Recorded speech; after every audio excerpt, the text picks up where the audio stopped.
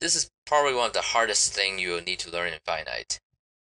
Here I've developed a step-by-step, as easy as possible to understand method for solving row reduction problems. If you don't understand completely the first time through, don't stress too much.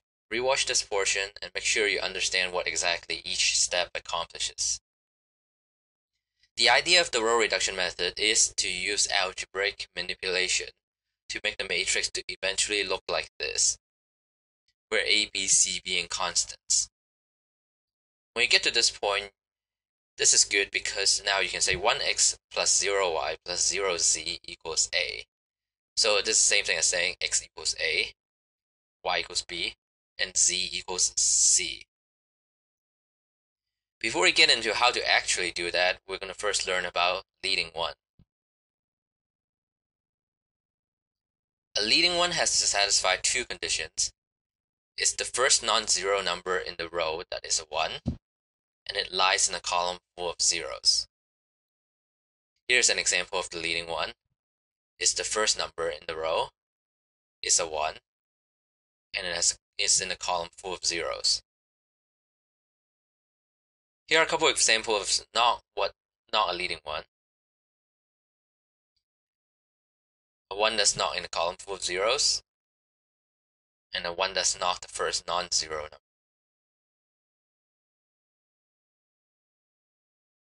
A matrix is reduced if every row in it has a leading one.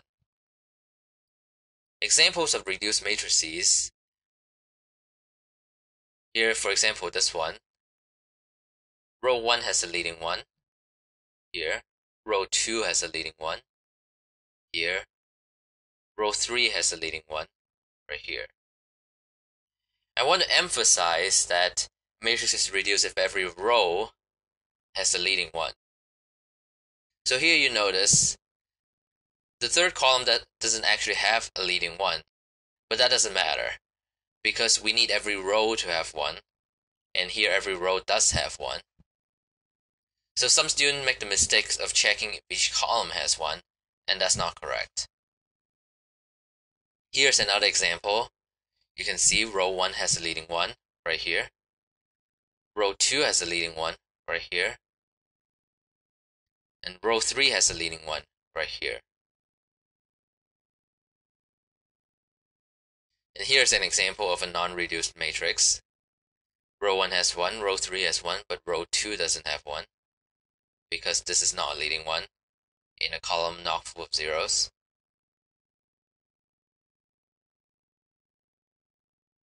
So when you work on a row reduction problem, the goal is to get a leading one in each row.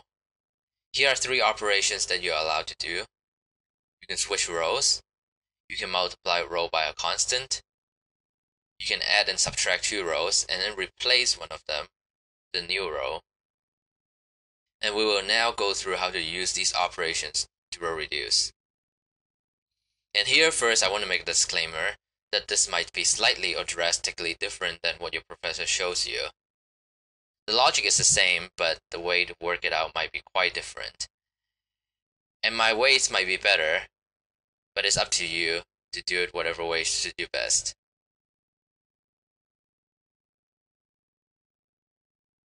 So at this point, make sure you understand the concept of leading one. If you don't, please visit back that section and make sure you understand it.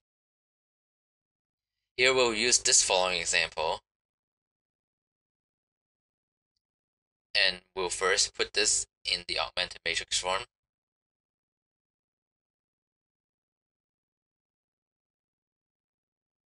So now we're going to get a leading one for row 1 first. So in this corner right here. And first step is to make it a 1, which it already is. So we're going to skip this step. If it were not, you can simply divide the row by whatever number you're making to make it a 1. Say if it was a 2, then you can just divide the whole row by 2. So now what we have to do is to clear the column. And we're going to do that by manipulating row 1 and multiplying it by some constant. So here you see a 5, and I want to make this 5 a 0. So we're going to use row 1 and use this 1 to match up with this 5. And I'm going to do that by multiplying -5 times row 1. And here note that I'm writing the multiple of -5 row 1 next to row 2. And a common mistake is to multiply the wrong row. So here I clearly wrote down -5 times row 1, and the result is -5, -15, 10, and -10. And here in a second I'll explain why I would want to write it exactly right here. And when you work through the problem, you should write it exactly in all the places that I'm writing these things. Here we have a -2, and to make -2 a 0, I'm going to manipulate row 1 by multiplying it by 2. So you get 2, 6, -4, and 4. So again, here what I'm doing is I'm multiplying row 1 by the negative of whatever this number is. And I'm writing that new row 1, pseudo row 1, right next to the row.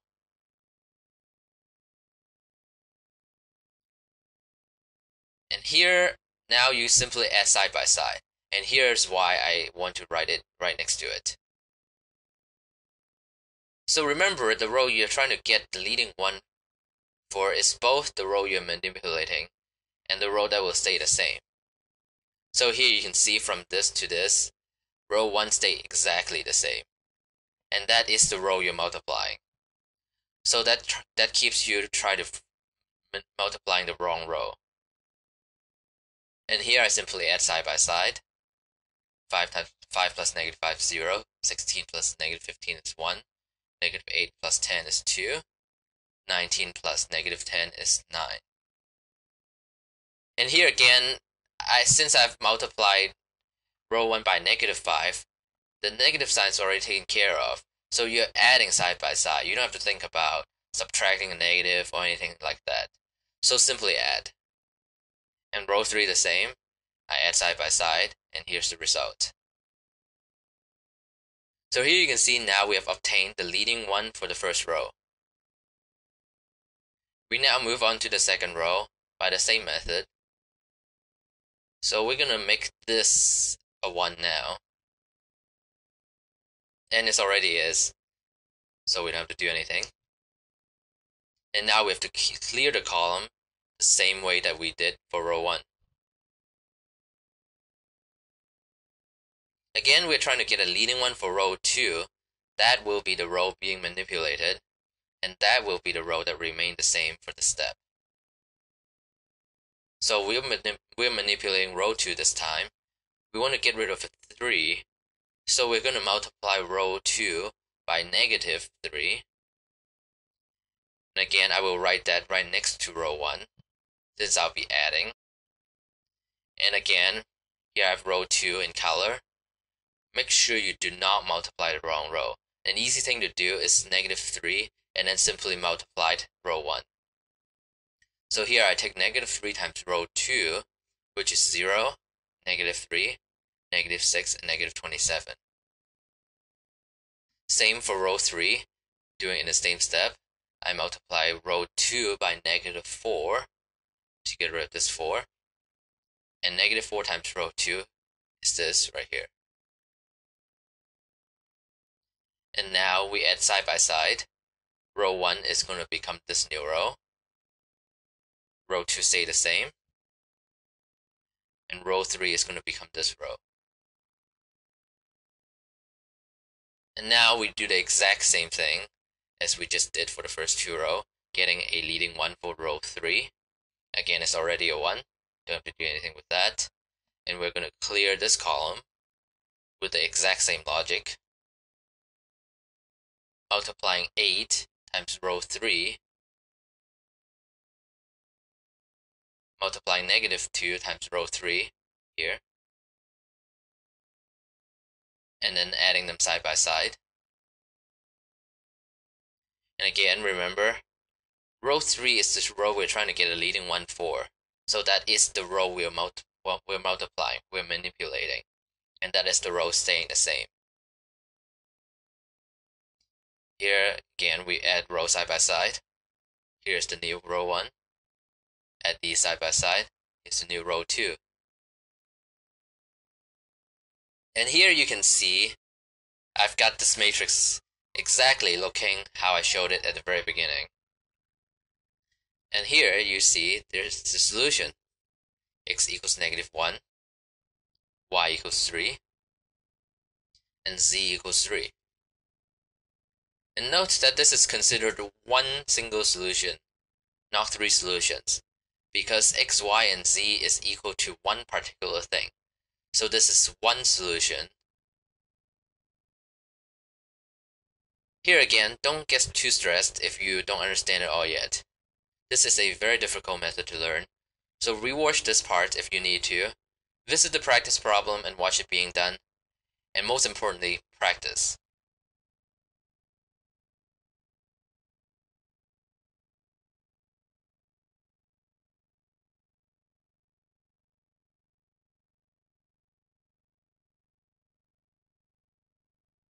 Here we're going to talk about infinite solutions with arbitrary variables.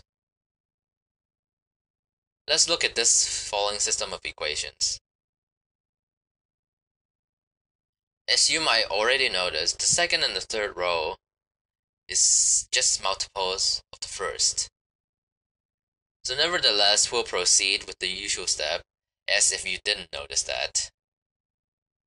And we do it the same usual steps for the row reduction. We're going to make this a leading one. And we're going to do that, clear the column, and manipulate row 1.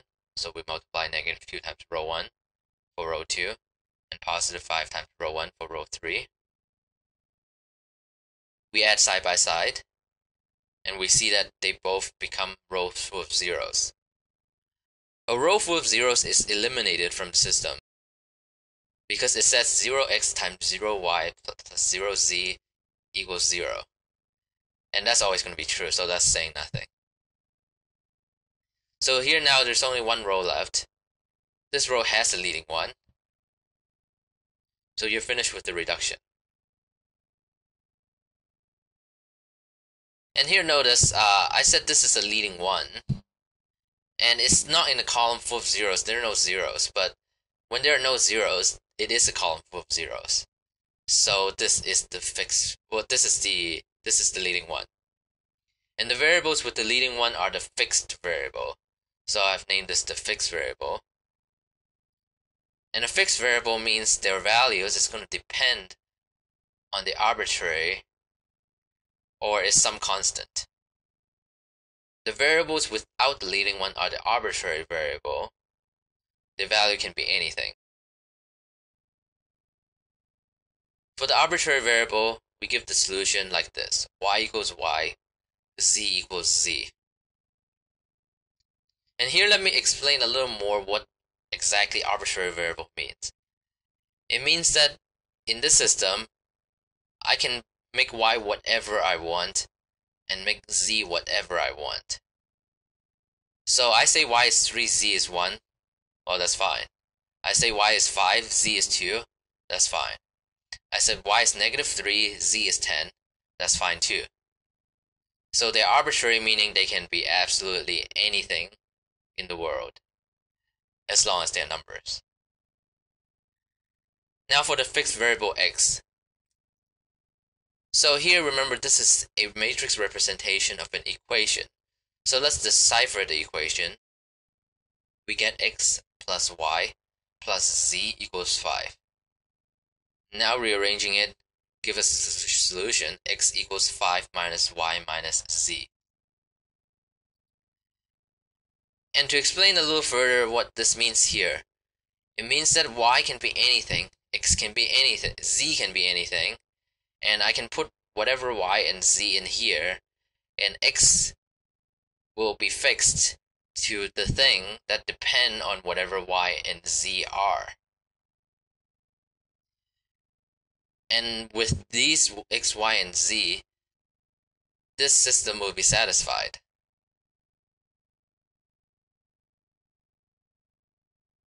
So here's the final answer of the system. It will look like this. And this is a solution with infinite number of solutions and two arbitrary variables. Let's look at infinite solutions with one arbitrary variable. We'll consider this scenario, been working with the system of equation, and we have arrived at this point. Again, the column with the leading one is fixed. The column without the leading one is arbitrary.